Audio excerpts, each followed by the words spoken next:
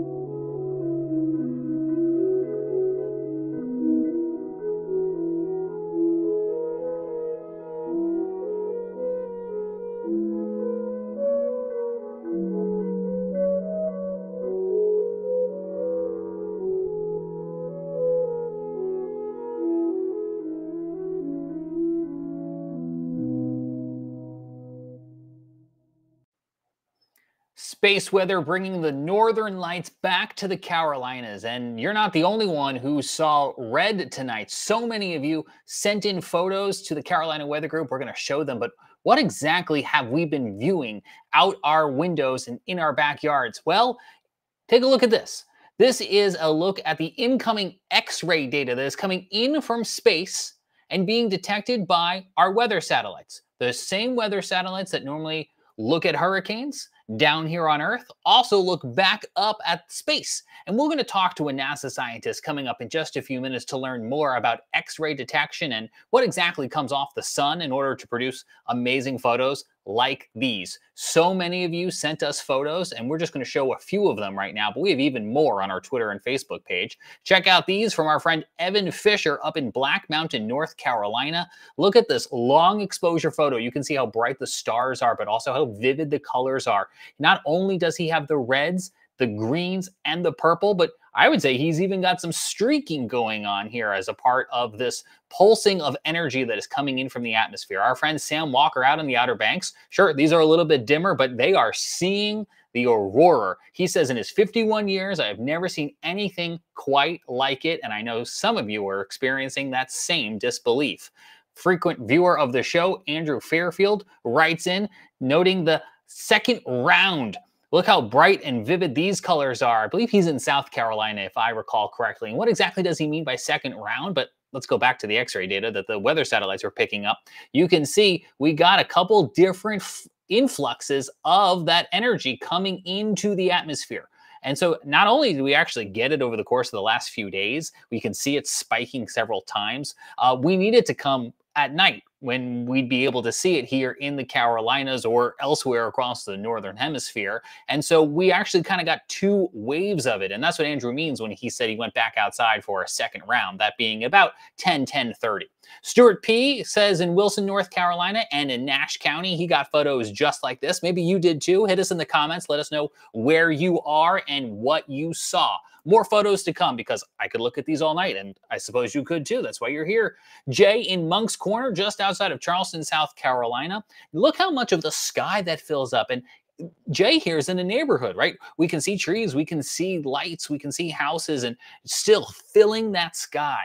Another picture from Brad Panovich, chief meteorologist at WCNC Charlotte. This photo taken nearly 1,500 feet up in the air from the transmitter sky cam that looks over Gaston County. And you can see, again, all of those layers of colors. This camera, no stranger, it also picked up the northern lights that we experienced earlier in the year. Colleague Tim Buckley over at WFNY in Greensboro explaining exactly how the aurora works. He posted this on social media, which shows those solar winds carrying that energy from the sun and then interacting with the magnetic field. And when it's strong enough, it will push far enough south. Sure, right? They're called the northern lights because typically we see them over the most northern parts of the planet. And when we get a strong enough storm like we did today up to what they call a G5, you can start to see it in portions of the Carolinas and further south than you normally can. So we got some more photos. These came to us from Carolina Weather Group Facebook fans. And you can see here John O'Brien in Southern Shores. Just again, look how bright that is. Look how pink that is? Sure, we know lots of you are using long exposure photography. That's the best way to be able to see this. And I'm sure all of the photos I showed you so far were exposed over several seconds. I'm sure it looks more vibrant in the photo than it does with your naked eye, especially when you're trying to combat city lights. This one's a little blurry, but you can see we might be at an airport overlook or some sort of area outside the initial city limits, Pine Knolls Shore. This from Leah. And you can see again how much of the sky this takes up. If you've got a really good view up to the north, you can fill that sky with so much color. Let's see, we got Surrey, Virginia. We're going to do an honorable mention for Virginia, just near North Carolina. Penny writing in, again, like me, kind of battling a lot of the trees, but even through that, you can still see the nice wallpaper of color filling the background of the sky there in Virginia.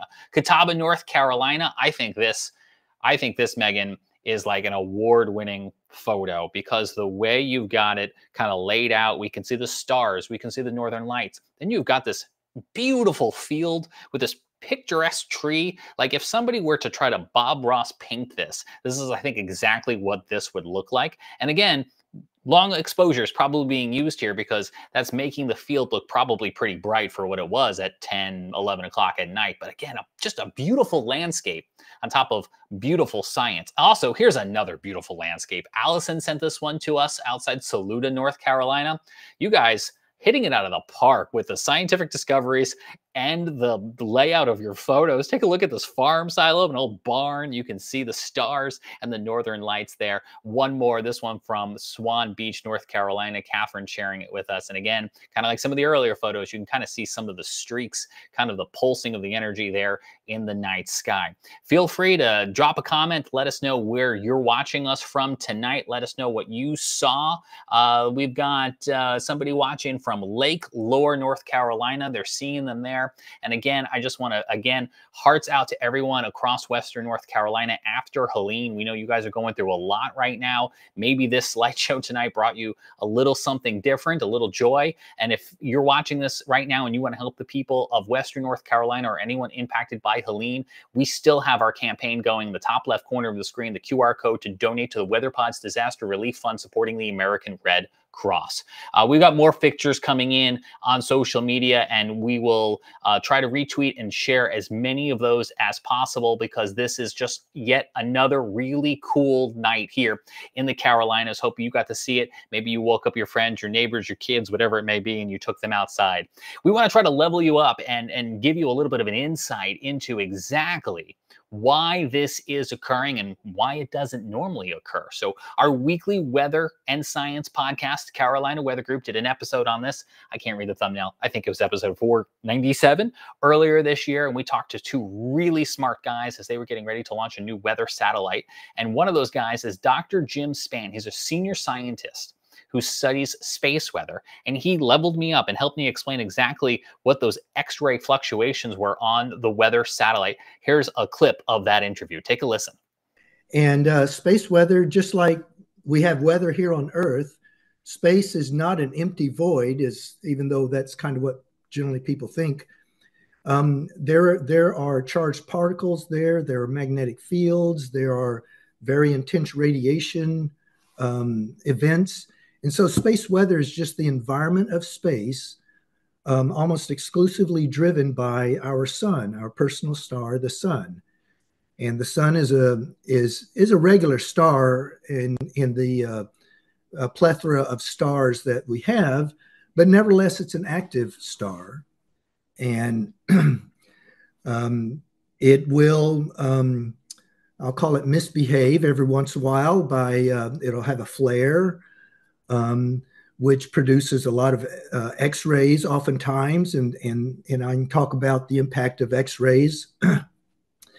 It also has, oftentimes with these flares, it'll have spew out a lot of very intense or very energetic particles, and those are kind of radiation. And while X-rays travel at the speed of light and they arrive at the Earth about 8 minutes after they emitted from the sun, the charged particles, the radiation, energetic particles, travel slower, but it's at a fraction of the speed of light. And so they may get here hours after they're expelled from the sun. And then the third aspect of space weather that I'll share is called a coronal mass ejection. And the sun has a corona. It's kind of like the outer atmosphere, and it's comprised of plasma or electrified gas. And occasionally, a large explosion will occur on the sun, which will essentially lift off part of that corona. And so it's called a coronal mass ejection. So it ejects that mass off the corona. And if in the line of sight, it strikes our planet, it interacts with our own magnetic field and energizes particles in our magnetosphere, the area surrounding our Earth, driven by the magnetic field. And that can cause major disturbances as well. And radiation disturbances typically are, you think of radiation, chemotherapy and stuff like that, where radiation can be harmful to humans, is what I'm saying.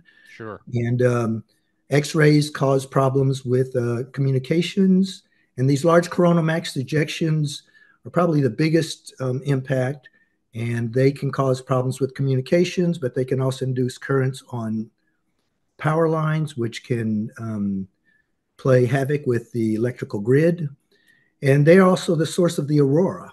So in some ways, the aurora is actually the best manifestation of space weather. It's really great that we get a chance to talk with you here ahead of this satellite launch, but also after we had such a rare viewing of the aurora here in the Carolinas, because it gave me such a unique perspective now. I have so many more questions for you than I probably would have had before that experience. Let me just keep going on your train of thought with X-rays, if I may, because I kind of tried to self-teach myself during that aurora event here in the Carolinas about this webpage that I'm putting on the screen now for our viewers, the GOES X-ray Flux 1 minute data page, which I did not have bookmarked until we had that aurora event. So what was it that I was looking at when I was watching that spike here? So those are two energies or wavelengths of X-rays that are shown there. A lower energy and a higher energy, and basically GOES has a sensor which is sensitive to X-rays, and it tracks it 24/7. And when a large flare occurs, you'll see those big spikes.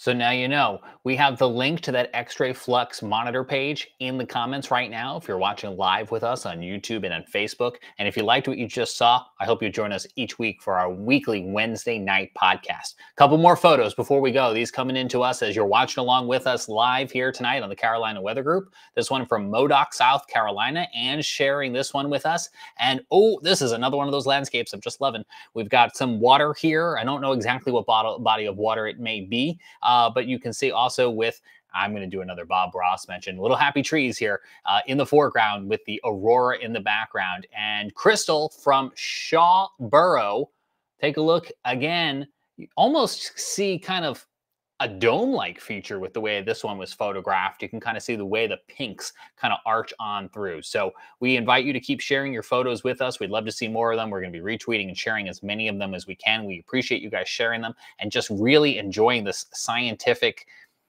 show with us tonight. It's so amazing when this happens, and it's right here in our own backyard. But for now, I'm James in Charlotte. If you'd like to watch more of our conversation, more space weather nerd facts, you can watch that whole episode with Dr. Jim Spann talking about space weather and also the new weather satellites. They launched earlier this year, and they're helping us track storms just like Helene and Milton. So check out that QR code on your screen right now for that full episode. But for now, from Charlotte, I'm James Brierton. Thanks for joining us. We'll talk to you again real soon.